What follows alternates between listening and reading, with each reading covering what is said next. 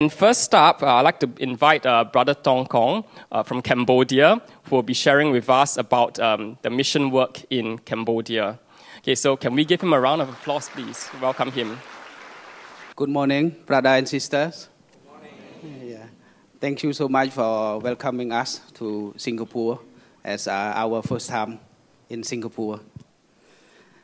Today, me and my wife and our brother-in-law, Brother Lon Lai, we have a joy time here in Singapore, and wonderful to see your country and also the congregation here.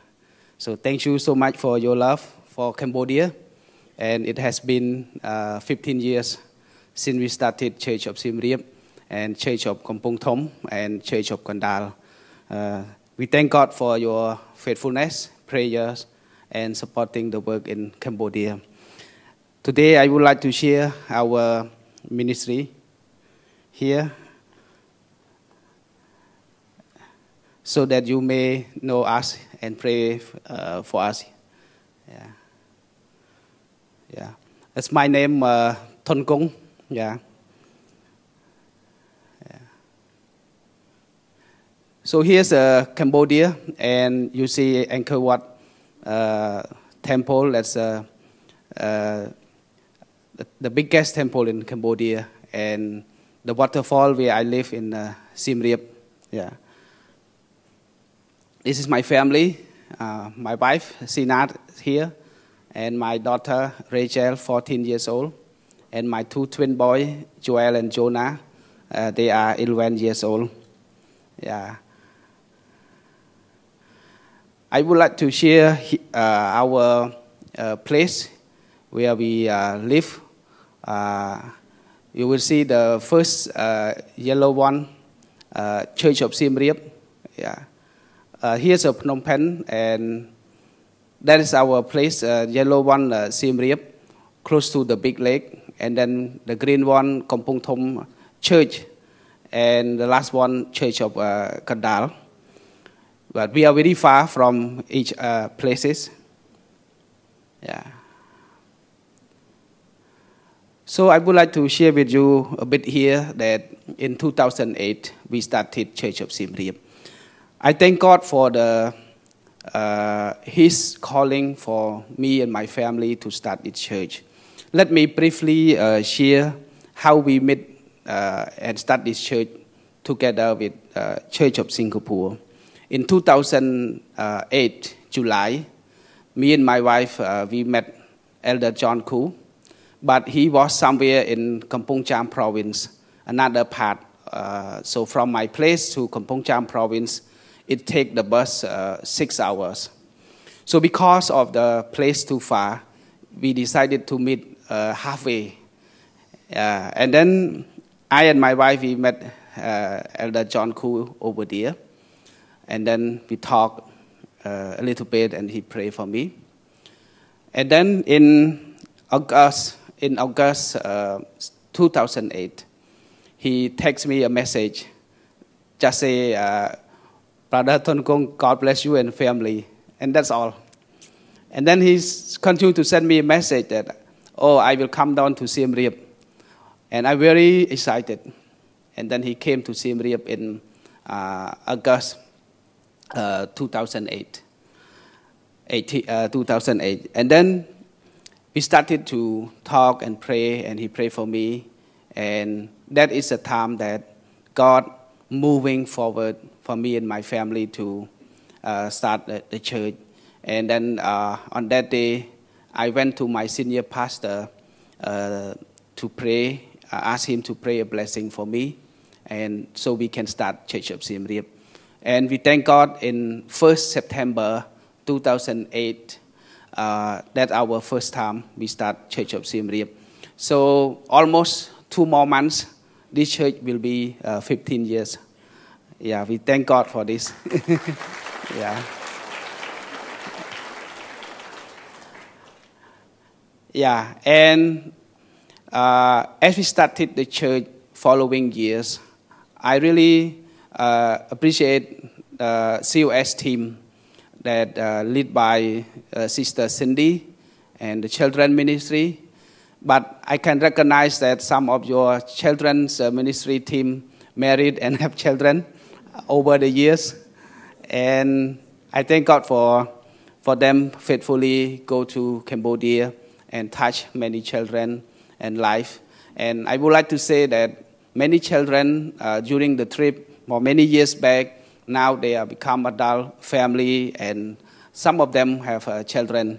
So I thank God for this blessing for the trip that being led by COS team, and also that in June we have team that come from here led by Brother Justin to Cambodia. This is our service. We just 1 hour behind Singapore. So while we are worship here, and they are worship in Siem Reap. Yeah. And we also had a lockdown for more than 2 years in Siem Reap. And I would like to say that in Cambodia, Siem Reap is the worst place that affected by COVID, and we are the last red zone. Yeah. We have our weekly cell group Bible study from Tuesday to Friday, and we have other activity also during the week. Yeah. And this is a men fellowship. Yeah. We have once a month fellowship, and also sometimes we go out for camping. We do Bible study, prayer, and also encourage one another how to be a good husband, good father, and also a good leader of the church. Yeah. And this is a women fellowship that mostly my wife take over this one. And we have also monthly fellowship. And especially the big day is we have Women's Day, so we invite all women and also among of them non-believers to join to encourage them. Because back in Cambodia, I just would like to say that women are working more and more responsibility, even though in the family and even though outside the family working. So they need more encouragement, they need more prayer. So church very important to encourage them and also help them to continue and step up and beg for what they have, for what they don't have. Yeah, we have very important right now youth fellowship. And I just would like to say that since we started the church, we had only children ministry. But over the year, the children grow up. And a few years ago, my daughter said that she doesn't want to go to Sunday school anymore because they grow bigger. So we think and we pray how we are going to lead them in their life from stage to another stage of their age. So God gave us a vision that we put up in the church of Siem Reap. We see that we need to have all training, all equipment of teaching the word of God in every stage of our life, of a church member life. Little boy, little children, little youth and adults and young adult and old. So from this time on, Church of Siem Reap, we have a big vision that we need to have all people, all stage of life, of age, involved in the ministry outreach. So we thank God that almost 2 years now, we have this youth fellowship. Every afternoon we conduct Bible study for them and other activity. So we thank God that we also reach out to more youth outside also. Yeah, we have also teaching Sunday school and also the English service. Yeah, we have 3 places in the area that we teach every day. And we have our volunteer from the church, the youth that go out and teach. And you can see the children, this is soon they will grow up and we send them to a youth ministry. Yeah. We thank God for great blessing and extended support to the people during the COVID-19 in Cambodia. So in Siem Reap, I would like to say that we are the most place that affected because it's a tourism area and more than 2 years, no tourists are walking. Every place is closed and people are locked down. So very grateful to God for the Church of Singapore that you extend your great support to help them in the time they are in the need. So we are very grateful for this, and they are so happy, and because during these 2 years, what people expect is that they live in healthy and they have something in their home to eat. So church very grateful that we are be a part of this opportunity to support all of the families, and not only the members in Church of Siem Reap, but we distribute to the neighbors in their families also. Yeah, this is a visiting team from COS. Yeah, we many years, and thank you for visiting us, and also that we can come here to visit all of you too. Yeah, in Church of Siem Reap, evangelism, baptism is very important ministry. The core values of our church that every 3 or 4 months we try our best to baptize the new people. So we thank God that we do evangelism through our ministry and our outreach through the church member, and we thank God for more people coming to know Jesus Christ back in Siem Reap. So I will go back, and in 2 more months' time, we will prepare a new baptism for them. We thank God for over the years, 15 years, that Church of Siem Reap do outreach to many places in the village, also in the city. And we thank God for this opportunity that Church of Siem Reap has a vision to reach out to another places. So I would like to introduce you here. We are planning to adopt a new mission outreach. Here is a new place that about 40 kilometers from Siem Reap, in north of Siem Reap. And this is the isolated area. It was to be the forest. But the government has this a new plan right now, because in Siem Reap, many temples that government not allow residents to live. But because of people don't have land, they are poor, they stay in the land under government protection for many years.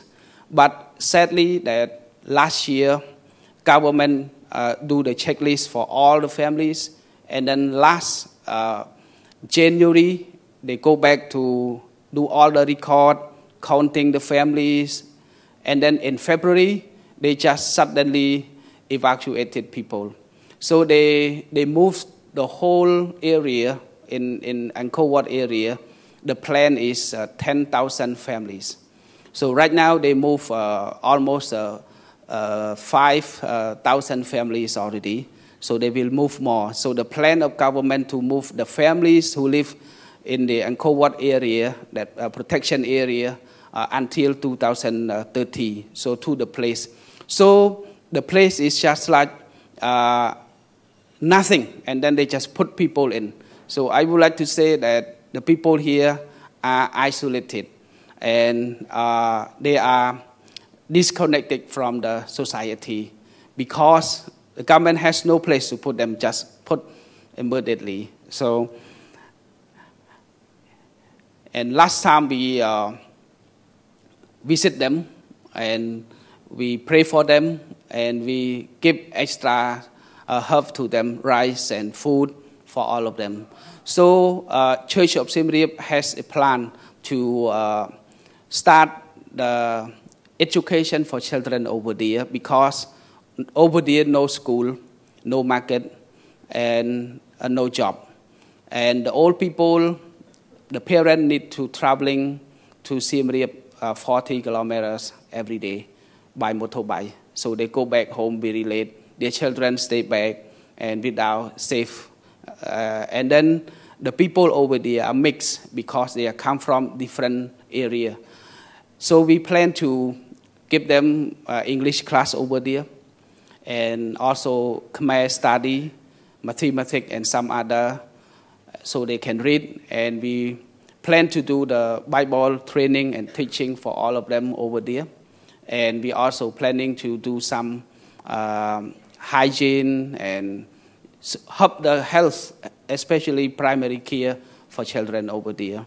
And plan to give them the computer class and teaching, and also some vocational training. We want to help them so they can have a job over there in the future, like sewing class, like mechanic class.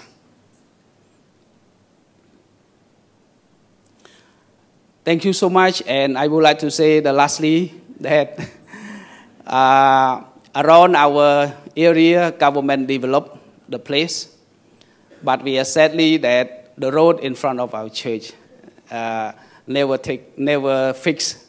Yeah, so once a while, government come and check and then back for a long time. So we have these challenges every time we got rain and we got flood. So I use 3 pumps while raining. So yeah, when we look to the world flooding, so we are every day, every time we have this one. So thank you so much for this opportunity and listen to us. Thank you. I'll take the last maybe 5-10 minutes to just do a wrap out. And then what I'd like to do is really to read through these 2 verses from Philippians chapter 1, verses 3 to 5. Paul says, I thank my God in all my remembrance of you. Always in every prayer of mine for you all, making my prayer with joy, because of your partnership in the gospel from the first day until now. You see, this letter was written 10 years ago after Paul's visit to Philippi and while he was in prison in Rome. And while he's in the prison cell, he was thinking and reminiscing about the past. And one of those recollections was about the church of Philippi and how it started and where it is now. And you can see that Paul did not go to Philippi because he was reluctant to go, and he was traveling to various other places and lands up in Troas. And then as we were told in Acts chapter 16, that Paul has a vision of the Macedonian man asking for help. Thus he went to Macedonia, and then to Philippi being the major city. And while he was in Philippi, probably he's looking for a man he saw in the vision, but no, he met a group of women at the riverside praying. And then Lydia, a seller of purple goods, came to know the Lord through his preaching and sharing. And Lydia is a wealthy woman, businesswoman, and she sells luxury textiles to the wealthy. And she subsequently and her household came to the saving grace of God. And then later, Paul cast a demon out of a young slave girl. And because of this act, he and Silas was badly beaten and were locked up in prison. There, while Paul and Silas was praying about midnight, and then, an earthquake disrupts, and then their singing stops, and all the prison doors were open, and the chains were loose. And then Paul leads the frightened jailer to Christ and baptizes him and his family in the middle of the night. And then after that, shortly after this wrongly imprisonment, Paul left the city. But then think about it. He founded the church in Philippi with these few people whom has received Christ and were baptized. And it's perhaps interesting to note that, they come from diverse backgrounds. One was a wealthy businesswoman. Another was a young slave girl, a jailer, and their household, all coming together. How can it be? And yet, from this small gathering, the church in Philippi has grown and extended to the local community. So, remember that Philippi was not Paul's priority until he saw the vision.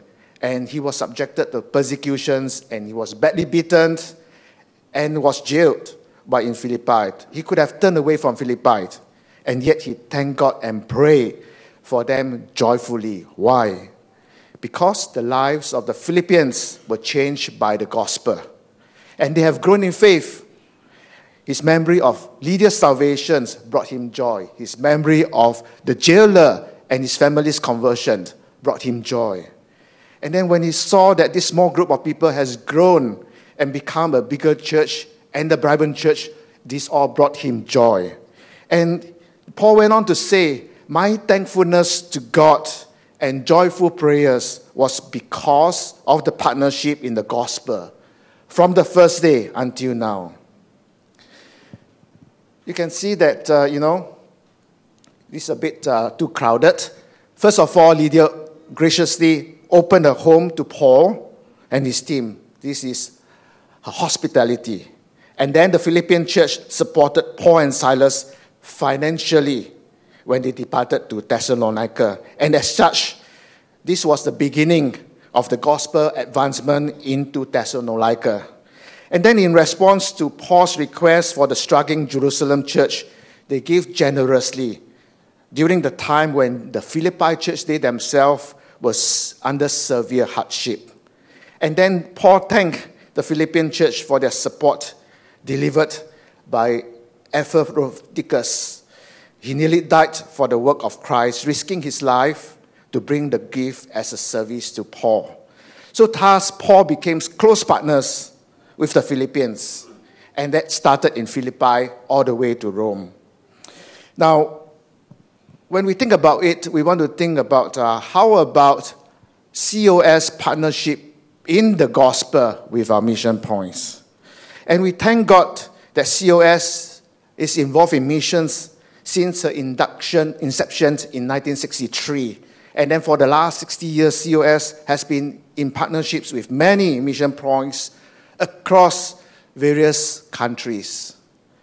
And COS has been supporting them regularly, not only in finance, but also in prayers, in different ministries, including participating in community outreaches to bring the gospel to the lost. And we thank God for your generosity in giving to missions. And we also thank God for you in fostering the relationship with our mission workers and members. And we also thank God for your hospitality of many brothers and sisters who volunteered to host and take the missionaries out while they are here now. And through the mission trips which you have gone, you did not cease to bless and support them for the expansion of the gospel. Now, as Paul is remembering and reminiscing about the past, let us also remember our missionaries in prayers as well. We have 3 missionaries that are sharing with us now, and there are a total of 23 missionaries that would be coming or have already been in Singapore. So may I urge you to take your time to, mix with them, get to know them, and as well as pray for them.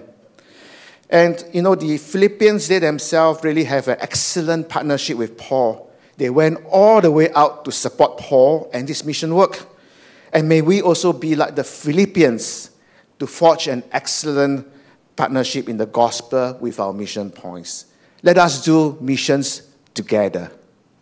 Shall we pray? Dear Lord, we are thankful for this morning, thankful that you have,